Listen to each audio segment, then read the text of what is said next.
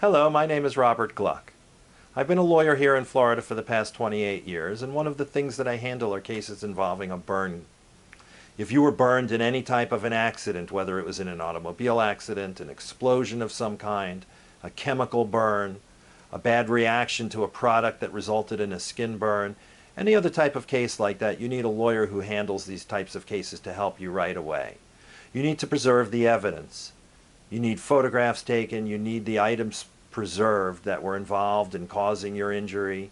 You need the right experts to get involved. You need a dermatologist or another type of medical expert that can document your injuries and provide us with a prognosis of what your future entails, whether the burning is going to result in a permanent scar or disfigurement, what types of future care you're going to need and how much that might cost. All of these are things that I can assist you with. So if you've been in any type of an accident involving a burn, call me right away and I can help. Thank you.